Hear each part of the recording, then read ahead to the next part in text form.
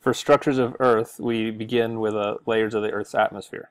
So let's take a quick look here, and that we have 5 layers that we need to be familiar with. We don't need to know a lot of the specific details, but generally we'd like to be familiar with being able to answer a question about any of these 5 layers. So let's talk about each one here just briefly. The troposphere, that is the layer that we live in, and all weather happens in the troposphere. The second one, the stratosphere, this is where the ozone layer is found. In the stratosphere, it actually gets warmer the higher you go, less turbulence. Commercial jets fly in the lower levels of the stratosphere. In the mesosphere, air is too thin to breathe.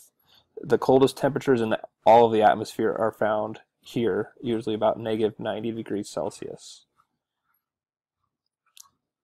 High energy X-rays and UV radiation can be absorbed in the thermosphere, so it can be very hot.